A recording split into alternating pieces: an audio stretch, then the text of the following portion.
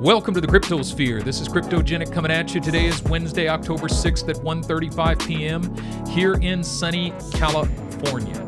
Today, I'm going to give you a market update. I'm going to look at 3 requested assets that are on my list. I asked for requests a couple days ago and got about 20 different requests. I can only cover about 3 of them today. So today I'm looking at GALA, TFUEL, and Cake. I'm going to do it in reverse order. I'm going to start with Cake, then we're going to take a look at TFUEL, and then we're going to take a look at GALA.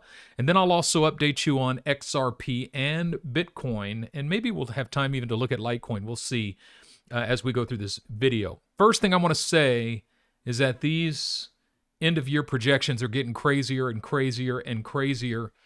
I'm looking at charts that I haven't looked at in a while, and what I'm finding is that if you're holding any type of portfolio of altcoins right now, you're going to do fine. You're going to do fine. Don't let the FOMO get to you. There's always this sense that, oh man, I need this and I need that and I need this and I need that, and you almost start feeling like you need all of them. Just hold on tight, and you can add a few here and there as you are able, but I'd almost say close your eyes and just grab a handful of them and see what happens between now and the end of the year. Honestly, I think worst case scenario is that my timing is off, but looking at these projections, it's just getting crazier and crazier. Look at this Cake chart. I hadn't looked at the Cake chart in a while. I believe in Cake. I've felt strongly about Cake for a while, and I've been holding it for a while. But looking at this chart, wow. Okay, take a look at this. Now, first of all, I'm going to zoom in here so we could just look at my short-term projection. Just this trend that we're in right here. If we break bullish above that trend, and simultaneously what will have to happen is the RSI will have to break bullish above this trend, which I see as a strong possibility because we're already starting to get higher lows in the RSI. And if we break above this trend bullish here, we're going to break above this trend bullish here, and that will take Cake up to $70 in and of itself. However, if we look at the macro trend for Cake, between now and the end of the year, the top target is $586.48. That is just ridiculous, not to mention that if you stake it on PancakeSwap, I haven't looked at it in a couple of weeks. Last time I looked at it, it was somewhere around 88%, which is outlandish, which is just really, really nuts. So yeah, if you don't have any Cake, it might be good to get some and stake it and just leave it and just see what happens. But if it gets anywhere near this target up here, that's just crazy. I mean, that's just ridiculous, isn't it? Okay, the MACDs will have to turn bullish and we'll have to break out here in the RSI. But if we get in another impulsive wave here that's anything like this whole sequence that we got here, I mean, just for fun, let's look at a bars pattern and just see what this would look like if we just did this. Let's see if we yeah, if we got a move like that, it would break us up out of here. I mean, we would that would take us up to like $900. So I mean, I'm not saying that's going to happen, but I think Cake is very strong, and definitely holding on to my Cake. And next, TFUEL. Let's take a look at TFUEL. TFUEL is just as strong. I mean, wow. Look at this. TFUEL. My top target for the year is $10.20. My midterm target between sometime in the next few weeks, maybe before the end of the year, I'm looking at $1.46. I think $1.46 would be my low target for end of year. Top target for end of year would be $10.20, which is crazy. It's like 30x from where it is now. Literally 30x from where it is now.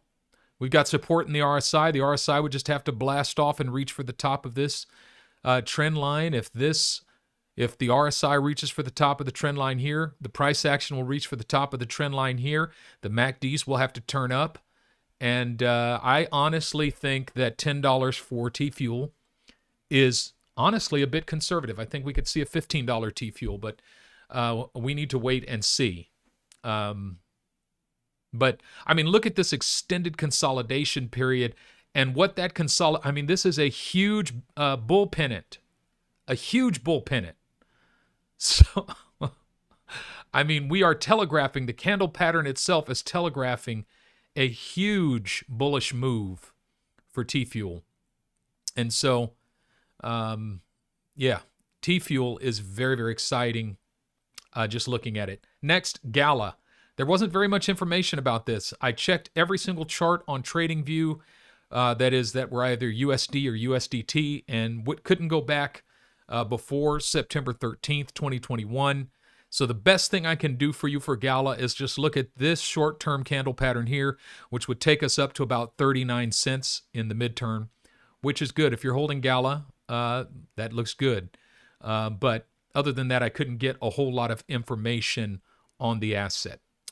All right, let's take a look at Bitcoin and see what we're doing. Basically, when you look at this, we're getting very close, honestly, to retesting our all-time high. I mean, this is crazy. Now, I mean, if you look at these shorter-term charts, I projected a target between 55 and 56,000, and we're right in that target area right now. I projected that when we broke bullish out of this pattern here, and sure enough, we're coming right into that area right now. Look at the RSI on the daily. It's breaking above even this bullish trend. It's breaking above it, which means that we could be looking at a parabolic Bitcoin in the not too distant future. So I mean, the MACDs are pointing up. The RSI is moving up. The price action's moving up. The only thing I'd say is the RSI is moving up into overbought territory. And so, of course, it's going to have to cool off a little bit, but I think Bitcoin is looking very strong in terms of its bullishness. If we look at this on the weekly chart, remember I said we've got to break above this peak in the RSI here to make a higher high, and we are testing that area right now. I mean, we broke above the trend. Now we're testing this peak here in the RSI. If we break above that on the weekly, that is going to be bullish for the midterm for Bitcoin. We're strongly above the 21-day EMA. Bitcoin is looking very, very strong right now. Taking a look at XRP. XRP is looking almost equally bullish. I mean, if you look at this, the MACDs are pointing up. This is the daily chart. We've broken bullish. And let's see. This 23%. I can recalibrate this target in the short term. This should take us up to about $1.30, okay? But if you look at the RSI is bullish. The MACDs are bullish. The price action is broken out bullish above this trend. XRP is looking very strong as well. I was expecting a breakdown here because of the bearish divergence in the RSI on the 4-hour, and actually the bearish divergence is still there on the 4-hour. In the RSI, so I don't know if that's just going to be a cooling off period on the daily chart because there's no bearish divergence on the daily chart. It's just on the 4-hour chart, and so we could still get a breakdown out of here, but I don't think it's going to go down as far as I anticipated. 6.31% if we move it here. That means 98 cents is probably really the lowest it could go, and it could actually only do, it's possible that it only does about half of that, which would just be a retest of $1. So we'll just have to wait and see how XRP does. But when we're looking at the daily charts and even the weekly charts, XRP is very, very bullish. Although on the weekly, we did turn bearish here in late September, but it's flat in the MACDs, but the RSI continues to be bullish, and the price action. So we will wait and see. All right, folks, that's all I got for you today. It's just a quick update on what's going on with the market. Everything looks bullish. Everything looks awesome. I think between now and the end of the year, it's going to get really, really crazy. Remember, expect the money to move into Bitcoin first, then Ethereum, and then the rest of the altcoin market. So as we're seeing, the Bitcoin charts are beginning to move. Expect more bullishness for Bitcoin, but expect Ethereum to follow, and then expect the altcoins to follow that. I think it's going to get crazy within a matter of days, maybe 1 week, 2 weeks at the most. Mid-October to the end of the year is going to be absolutely nuts, I think. The market is strong. Remember, this is not financial advice. I'm not a financial advisor. These are just my thoughts and opinions. Do me a favor, smash that like button, subscribe to this channel. Drop me a line. Let me know if you enjoyed the information that I provided you with today. And above all else, make it your aim to sleep in peace every night, wake in joy every morning, and walk in love every day. This is Cryptogenic, signing out.